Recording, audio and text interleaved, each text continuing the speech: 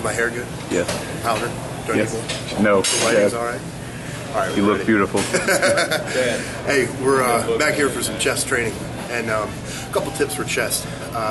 When you're about to press, you want to make sure you squeeze your shoulder blades back. It's going to open up the chest cavity, allow for a good stretch of the pectorals, and give you the best range of motion for contraction. What we really want to pay attention to is that we're not using weight that's that we can't control, because there's a couple things that are going to sabotage a good chest workout.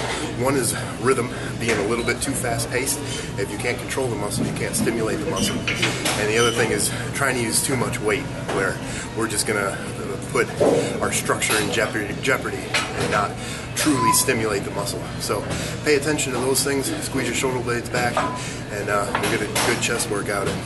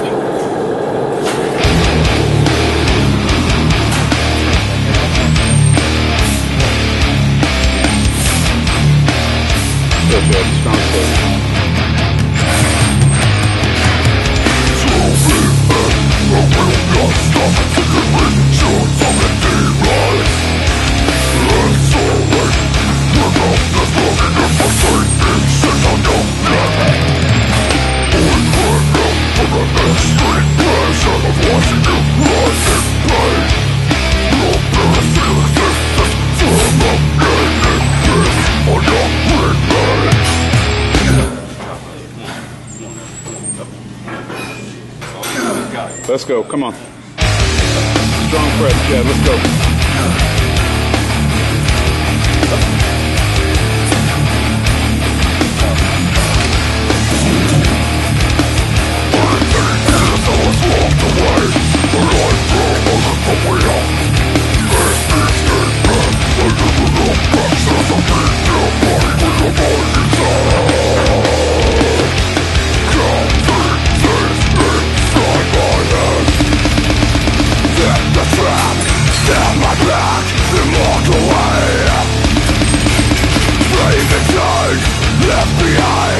take the blame.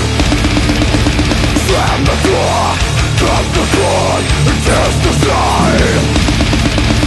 I don't care what it takes, you're fucking dead. Spins up from my face, there's a thought to fight our next day.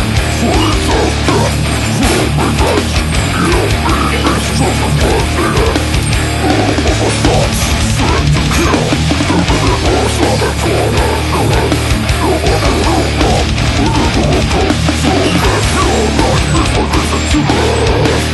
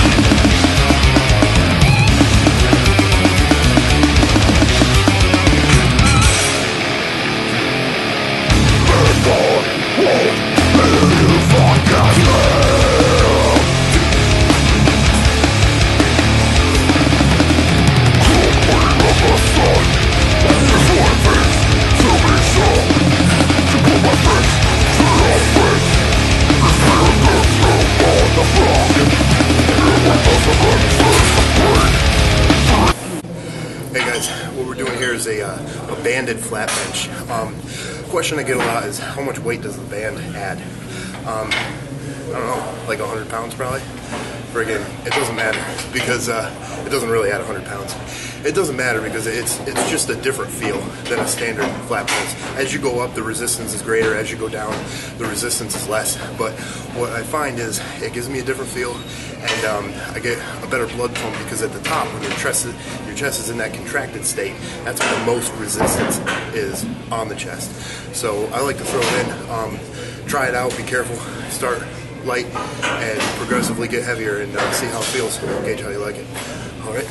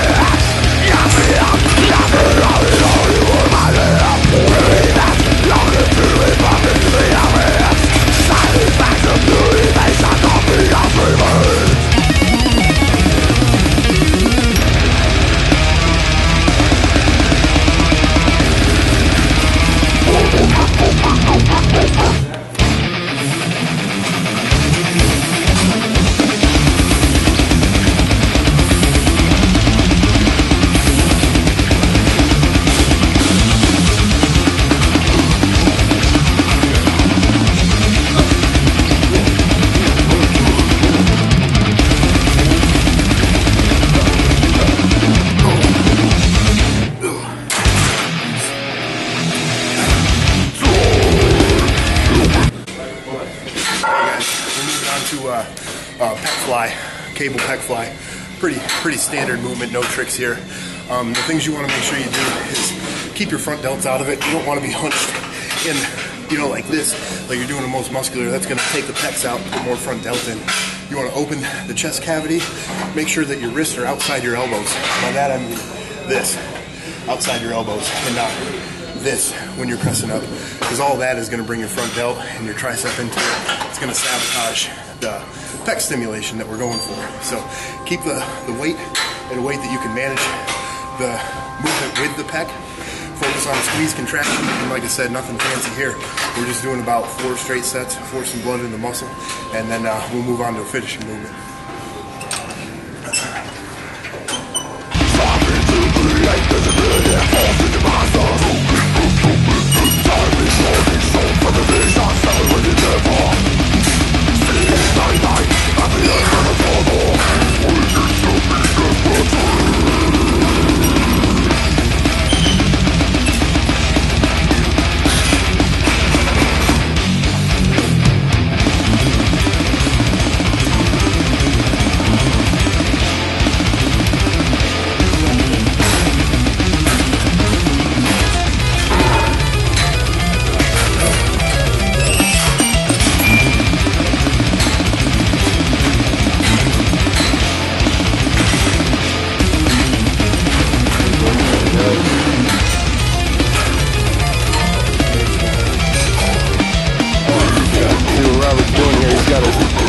Outside his elbows, and he's getting a real good contraction to the pec, trying to keep his front delt out of it as much as possible. They're going to come in a little bit, but he's getting that stretch to the pec, you know, elbows inside of the wrist. He's going to stimulate a lot of pec. Good set, dude. Alright guys, this is how we finish off our chest workout. Hit some decline presses. We keep the weight relatively low on this, just trying to force blood into the muscle, finish it off. A few, maybe like 3-4 straight sets of the decline, hit the chest from a different angle, and that's about it. Wrap chest up for the day.